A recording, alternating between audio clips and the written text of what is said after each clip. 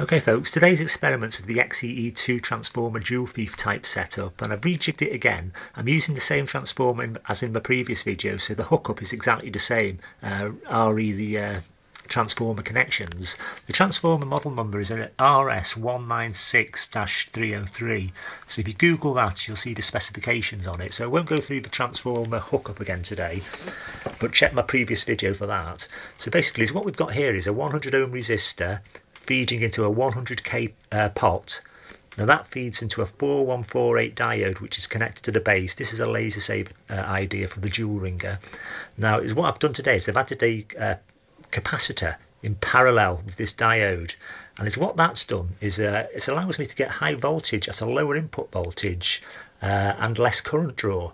So that was quite a biggie for me today, and this configuration is working really well for lighting xenon bulbs. So I'll show you the setup for the xenon bulb which I've used. So I'm not sure how to actually hook a xenon bulb up, because I've only used them in the past with Slayer exciter type circuits, where you just hold them in the vicinity of the exciter and it lights up. So this was a new one for me today, so I wasn't sure how to hook it up, but this configuration seems to be working quite well. So what we've got here is the xenon bulb. It has 3 pins on it. Now, if you connect the HV to one side and the one to the other side from the transformer, this is the transformer, the HV out. So the 2 outer pins have HV. Now the centre pin are connected to a capacitor and then to one of the outer legs. And this is basically making this bulb light up at a low current draw and low voltages. So it's sparking up a lot sooner than without having this capacitor. This capacitor has changed the whole dynamics of it really. So the capacitor I'm using is a non-polarized ceramic one, and it doesn't seem to hold any voltage, so I'm not sure what voltage rating you should need to use, but just try it and see what you think. So I'll show you the circuit running now. Okay, I'll just give you a quick overview of the setup we've got here. It's the usual mess with crocodile leads everywhere, but that just makes it easy to change things, and this is how I find stuff. And we've got the xenon bulb glowing away nicely, and you see what I mean, it's got the 3 prongs on it. The two outer ones are the HV, the centre and the outside one go to this small capacitor here. And that makes all the difference for the initial spark up of this thing. So that was a good find for me, because I'm not sure how to wire these up. So if somebody could let me know, that would be helpful as well. So we've got the joulethief part of the thing here, which is the transformer. And it looks complicated because it's got so many wires, and it's got 4 inputs and 4 outputs. But like I said before, check my last video and there's a wiring diagram for that. So we've got the 1.5 AA battery, drawing 76 milliamps, and this transformer, I've got it on a heatsink but it's not got hot yet. The neon's not flashing because the input voltage is so low, and it's drawing hardly anything, so there's not a lot of back EMF, well, not enough to flash the neon.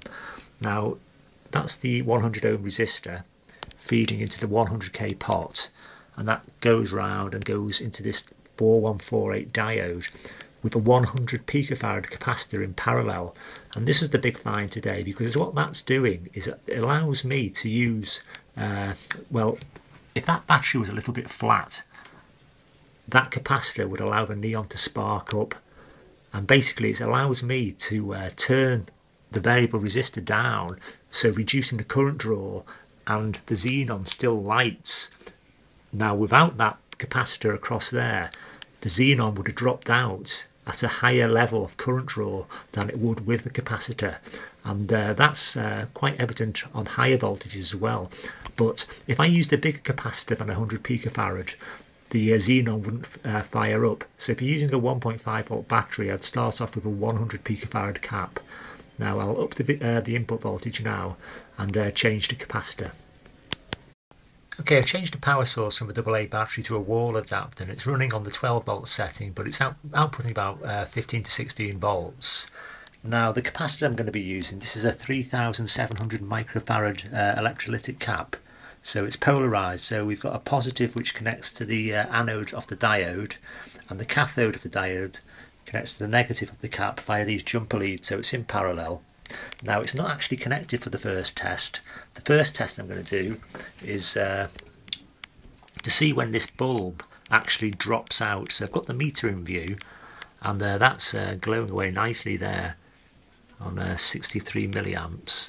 So I'll turn the potentiometer down and we'll see the current draw decreasing and the bulb going dimmer, and we'll see when it actually drops out.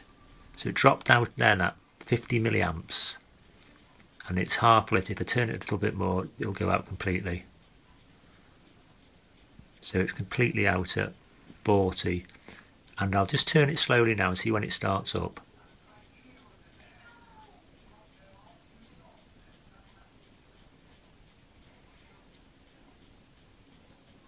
So it fires up at 50, so it drops out at 50 and fires up at 50 really. So it's what I'll do now is I'll add this capacitor. So the cap's in parallel now, and it's nice and bright there on 53 milliamps.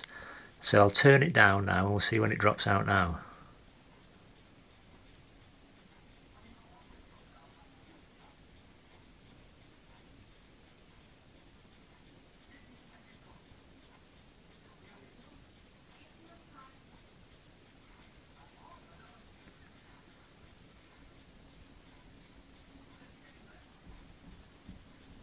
So it's still going good at 35 milliamps. I'll turn it a bit more. And the transformer is very quiet. So it dropped out at 33 milliamps. So I'll turn it the other way now and see when it starts up.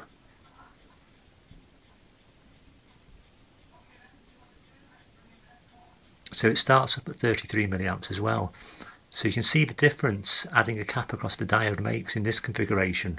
So if somebody else could check this with an LED bulb, it would be pretty helpful, but it certainly seems to be working quite well in this configuration. Okay, thanks for watching.